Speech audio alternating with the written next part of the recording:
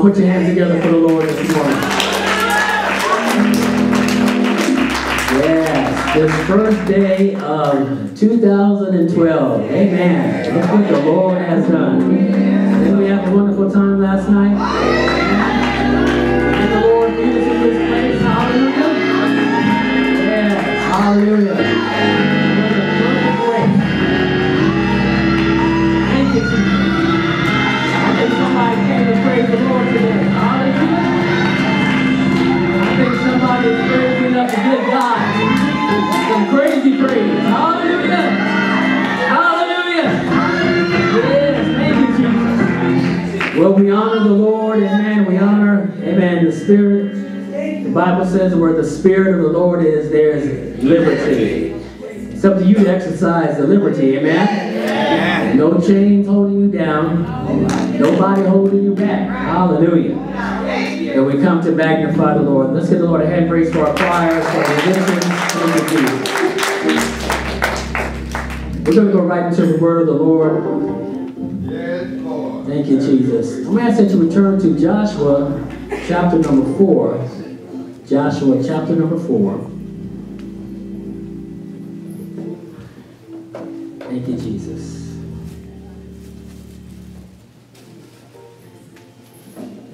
Please share your Bible with someone.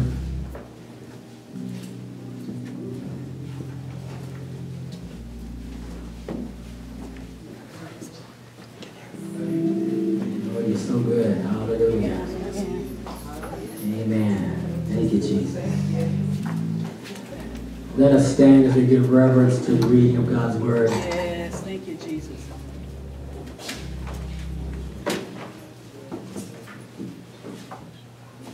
Joshua chapter number 4, the word reads as follows. And it came to pass, when all the people were clean passed over Jordan, that the Lord spake unto Joshua, saying, Take unto you 12 men out of the people of every tribe and man.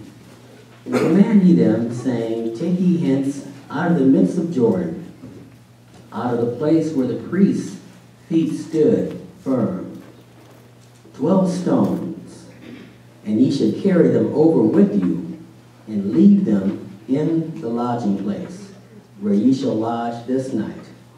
Then Joshua called 12 men, whom he had prepared of the children of Israel, out of every tribe a man.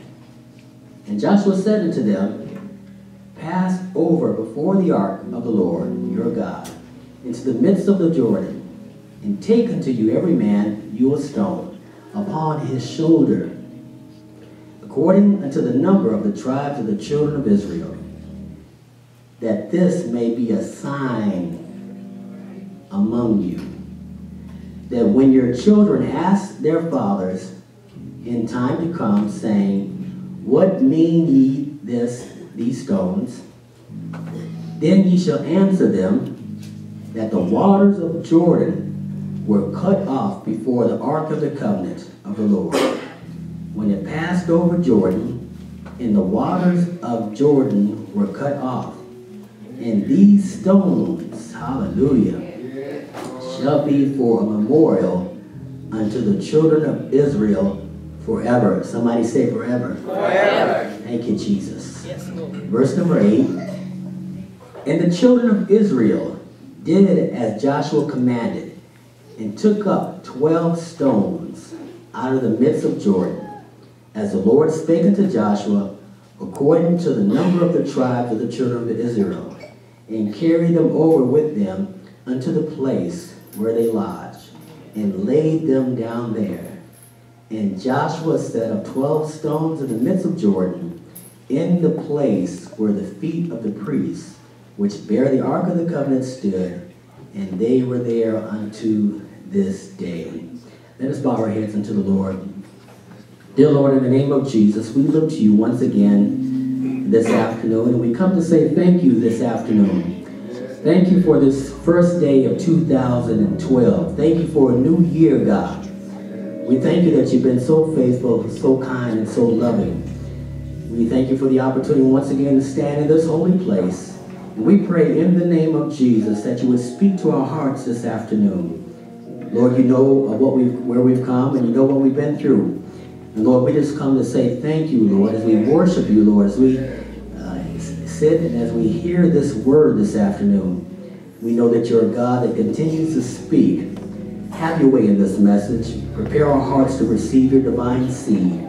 Let it lodge within good soil, God. And we'll give your name all the glory, all the honor, and all the praise. We pray for the soul right now that's out of the ark of safety, that today they will come to the saving knowledge of knowing who you are. Hallelujah, that the name of Jesus, hallelujah, is the only saving name. Have your way is our prayer. We ask these blessings right now. In Jesus' name we pray. Amen. As you take your seats, please keep your Bible open.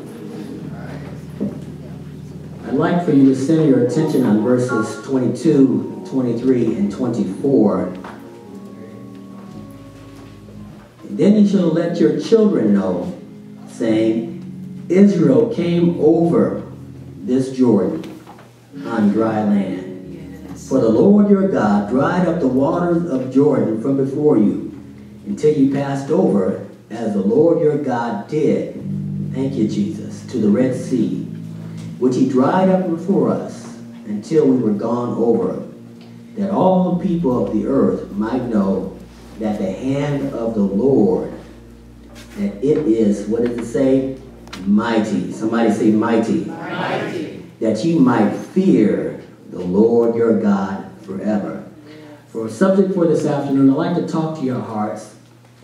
Give them something to remember. All right. Give them. Look at your neighbor, say, give them. Give them Something to remember. For a subtopic, never forgotten. Never forgotten. As you look here, this Joshua generation, this passage that we read here, it's right after the time that the spies were sent out, and we find that Rahab allows the spies not to be taken, and she is granted favor, granted mercy. And the children of Israel, they're in the midst of just crossing the Jordan. These stones represent a memorial. And I thought how important it is for us to be able to leave a legacy for this next generation coming on. And legacy has to do with a pattern being set.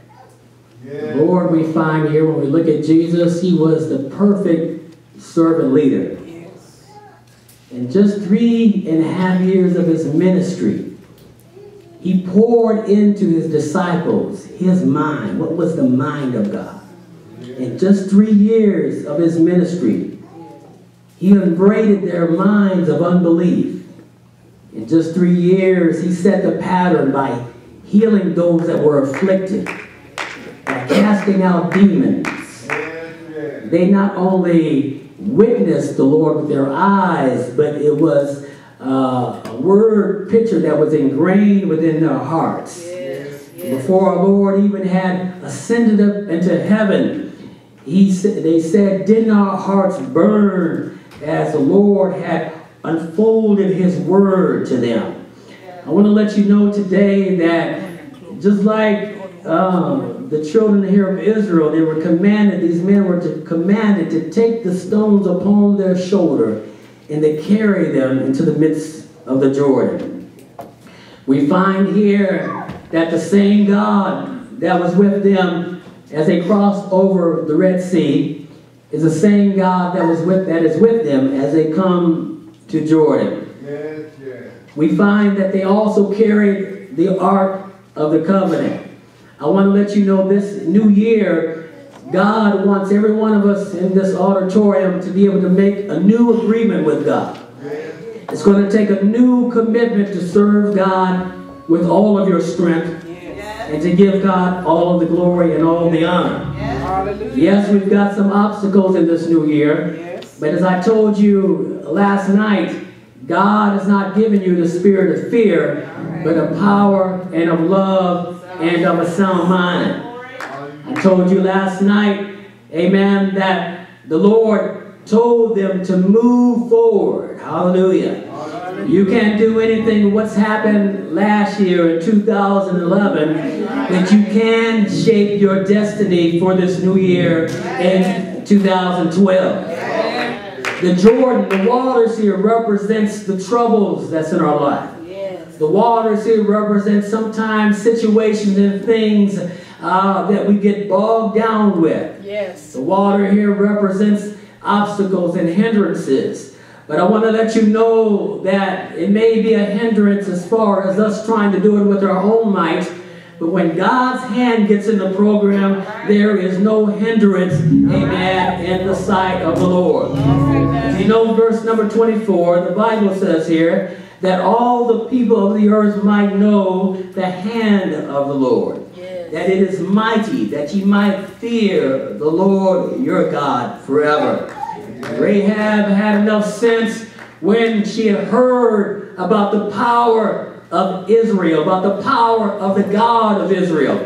The Bible says here that those that were around her feared the children of Israel. They feared them because they knew that the God of heaven and earth was on her side. They feared the children of Israel because they knew that if God was going to fight their battles, there was no way they would be able to fight against God. Hallelujah. I want to let you know today, as we've crossed over into the other side here, you have some testimonies, and your testimonies today are very solid.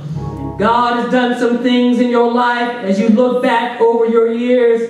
Amen. Nobody can take away your testimony. When we look back, God has healed our bodies.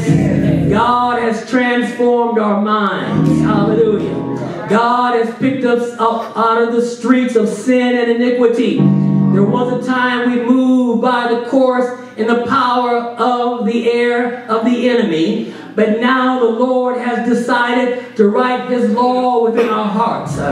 Didn't God say that, amen, He was going to write His law within in our hearts? And didn't God say that I'm going to give you a new heart? He said, I'm going to take away the stony heart and I'm going to give you a heart of flesh. I want to encourage you this afternoon as we step forward and as we go into new territory. Just like the children of Israel, they were getting ready to come to Jericho. Amen. And what they weren't through yet. God was not through with them. I want to let you know in this new year of 2012, the reason why God has brought you this far, because God wants your testimony to be made known. So we told the children of Israel, I want you to take these stones, and I want you to gather these stones up. Amen. And I want you to take these stones and put them in the midst of the Jordan. In other words, take your testimony, and I want your testimony to be placed in the middle of your trouble. Take your testimony and put them in the middle of your hindrance. And when your children look back and they say, What do these stones mean? You'll be able to share with them. This is how God had delivered our forefathers through the Red Sea. This is how God had delivered us through the Jordan. I want to let you know that it's very, very, very important for us to be able to leave testimonies behind for the youth. We're living in a world today where there are not very many good examples. We have deadbeat dads and we have deadbeat parents, amen. But I just believe today that God has got some testimonies working down in the midst of His people. Amen. Only you know what God has done for you. Your testimonies are solid today. The Word of God has been a sure foundation by which you stand. So therefore today, I just come to let you know that God said you got to leave something for them to remember. Amen. It is the will in the testament of God to be able to leave something behind. The Lord said, I'm going away to prepare a place for you. And they were comforted when they were with the Lord. Amen. But in between time, they needed something to tide them over. So the Lord said, if you tarry in the city of Jerusalem, know there if you wait long enough, and if you praise me and if you worship me, God said, I'm going to send the Comforter. Amen. And when the Comforter is come, He will teach you and lead you and guide you into all truth. Don't you know today you have a testimony about what God has done? God has mixed the power of His divine will with your life experiences. So when they were filled with the power of the Holy Ghost, we find, amen, that their hearts burned because it was the same Jesus, amen, that walked around with them. The same Jesus that talked with them. When God came back in the form of the Holy Ghost, they knew then they were equipped to be able to face every battle. So the Lord said here, amen, when the Ark of the Covenant, amen, came to the waters, the Bible says that, amen, the water heaped up on both sides. And God said here, amen, that the waters are going to be held back. In other words, God has a way of holding back your trouble. God has a way of holding back hindrances. God has a way of holding back pressures. God made a way for you when there was no way to be made. And since He's made a way, as we look back and we say, yes, amen, this stone represents what God has done. So we encourage the young people today.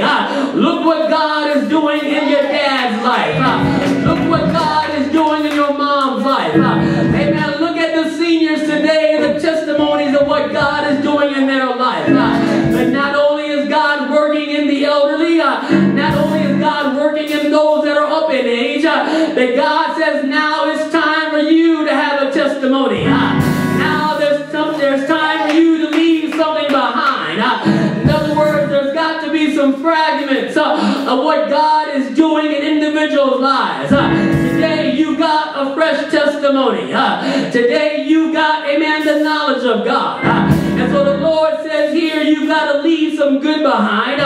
Why? Because somebody's going to come after you. And somebody's going to want to know, what does it mean to live for the Lord?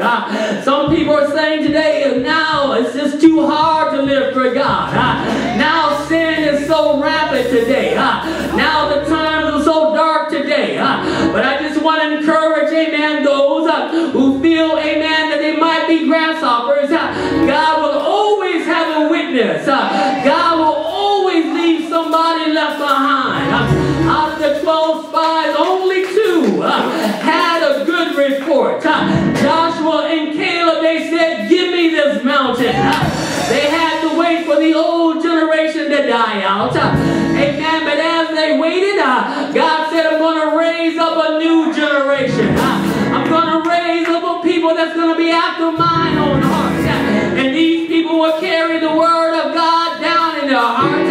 These people will carry experiences, and they will know the hand of the Lord was with them. I want to tell you today, amen, as we have crossed over on the other side, I don't know how many more Jordans we got in front of us, amen, but the same God that took us through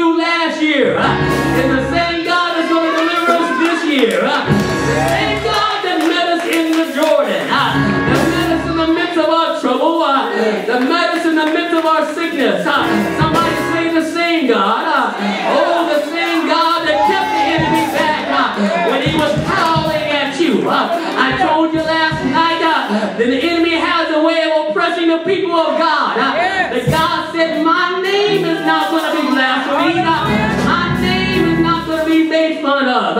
In other words, because you carry the name of Jesus, God is not going to allow the devil to run over you. That God is going to show up for you right on time.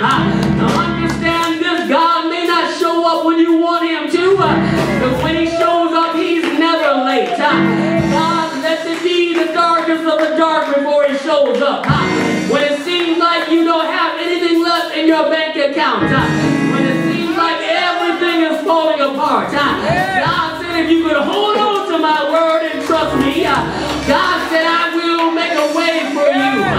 Amen. When the children of Israel were backs rubbed against the wall, amen, the Pharaoh was chasing them down. And they began to murmur and complain. But the Lord told Moses, stretch out your rod. So I'm telling you, King Chapel, family and friends this afternoon, this year in 2012, God says, stretch out your rod. Stretch out your word. Stretch out your testimony. Leave something behind for others to come after you. Somebody wants to know that I live for God. Look at my testimony. Is God a healer? Look what he's done. If God heals, look what he can do. Will God keep you from the enemies? There's a testimony. Don't tell me God won't be with you. Look back at what he's done. So let's share our testimony this year.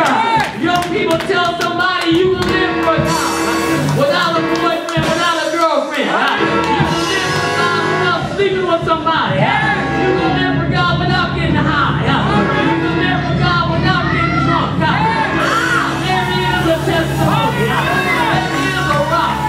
There's something solid. There's something that works. I dare you to look back. Look back where he brought you from. When this generation gets old, when this generation gets wiser, you're going to leave your own songs. You're going to leave your own testimonies. When you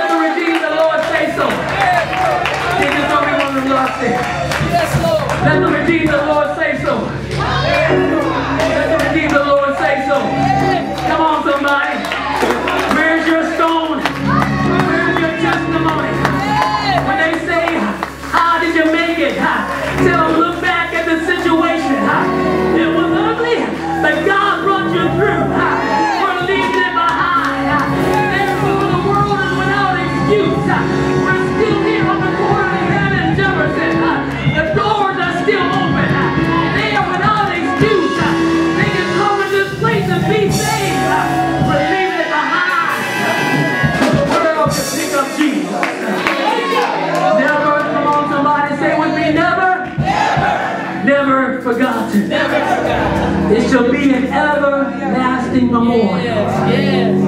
As we stand and get ready to dismiss, we're going to end in worship. Yes, Lord. Giving God praise, giving Him thanks. And you know what God says today? I want you to be excited because the city Jericho belongs to you. Yes. God said, I'm bringing you this year. 12 is God's number of administration. Yes, Lord. 12 is God's number, amen, of administration. God is going to put some things in order this year. There's been some things in chaos, but God said this year, 12 I'm going to put in order. 12 apostles, 12 foundations, hallelujah, 12 tribes of Israel. 2012 is your year to get your life in order. This is the season for you to be blessed. This is the season for you to be anointed. This is your time. 12. Somebody say 12. So Lord, we thank you. Let's lift those hands to heaven right now. Oh God, we thank you. Hallelujah. Never forgotten. Never forgotten. This afternoon, if you've not been baptized in Jesus' name, this is for you. If you've not been filled with the power of the Holy Ghost, this is for you. Thank you, Jesus. The Lord said this is your heritage. You may not have any money to leave your children, but you can leave a testimony. Come on, somebody. You can leave them a good life. Thank you, Jesus. So, Lord, we just want to say this year, help us to leave good things behind, that others can pick it up. They can say, look at the testimony of the Lord. Look what God has done. And saints, the Jericho that's in front of you, hold on. God said, hold on, young people. We'll walk around the walls one day, 6 days, and on the 7th day, 7 times, and give a shout. God told me to tell you this afternoon, Jericho belongs to you. Come on. Hallelujah. God told me to tell you this year that you're going to drive your enemies out. Hallelujah. Hallelujah. Don't you dare take the old enemies of last year to this year. This is the year that you're going to receive houses you didn't build, vineyards you didn't plant. This is the year you're not going to have to work for it. God said you're going to be able to walk into your territory. Walk into your joy. Walk into your peace. God said, I already have driven out the enemies. Little by little, I'm driving them out. Yes, Lord. So fear is being pushed away. Doubt is being pushed away. Sometimes we're apprehensive and hesitant about going forward because we don't know where God is leading us. But let me tell you today, God never leads you the wrong way. That's right. Thank you, Lord. Wherever God guides, He will provide. Yes, yes. Give them something to remember. Never forgotten. If you want to be baptized, you could come. If you want prayer today, you could come. Grab your neighbor's hand next to you as you're ready to go home. Lord, we thank you. Oh God, we're so happy this afternoon. Thank you, Jesus. Joshua generation, only, somebody say only. Only be thou strong and very courageous. There are no other options right now. In order for you to maintain your ground, you must only be strong and very courageous. In order for you to be strong, you got to know that the name of Jesus still works for you. You got to know that prayer still works. Hallelujah. You got to know that when you mix your prayer with your fasting, God said something's only come out by this. So we're going to keep on praying. We're going to keep on fasting. Hallelujah. God's going to make a way out of no way. As we hold our brother and our sister's hand as we get ready to go home, I want to remind you, as this is a month of consecration, we want you to take your 20 days this month, turn the plate over. We're going to be fasting from 12 midnight to 4 in the afternoon. Monday through Friday. The weekends are yours to eat. Take Monday through Friday and fast. Get your 20 days in. This year, God is going to do great things, even greater things with us, because we've crossed over. Amen?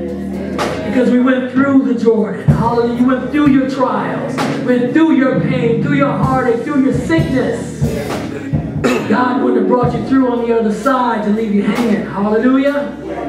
So now, Lord, we dedicate ourselves to you in this consecration as we turn our plate over. At the end of this month, amen, we'll have foot washing and communion, and we'll go forward and we'll possess the land. Amen?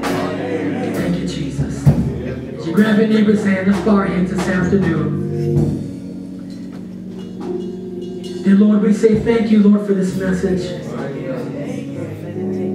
Thank you for this first day of 2012. Lord, why do you love us so much? We don't know, but Lord, we appreciate you. Help us this year to love you in a greater way. Help our service to be that of excellence in everything that we do, God. Because, Lord, we represent you. To a world that says there is no God, to a world that says God is not concerned about the affairs of mankind, we stand in opposition to that negative thinking. Because, Lord, we are the lively stones that you have left behind. We are your witnesses. This week, be with us, Lord. Take us through whatever test and whatever trial. Give us a mind not to murmur. Give us your mind not to complain. Others died out in the wilderness, God, because they refused to believe you. So, Lord, when we come to situations that may feel uncomfortable to the flesh, remind us, Lord, that you're the same God that took us through past times. You're the same God that will allow us to cross over on the other side. Lord, it doesn't matter how long it takes. You will preserve your people. We don't have to be afraid. We don't have to be worried, God. You said you keep them in complete peace whose mind is stayed on thee. Help us to feast on the bread of heaven that you left in your word this month. This month, consecrate us, sanctify us, set us apart from every evil influence. This month, be with us. We'll never forget what you've done. We ask these blessings right now. In Jesus' name we pray. In Jesus' name. God bless you this afternoon. Enjoy your New Year's Day. God bless you. No service tonight.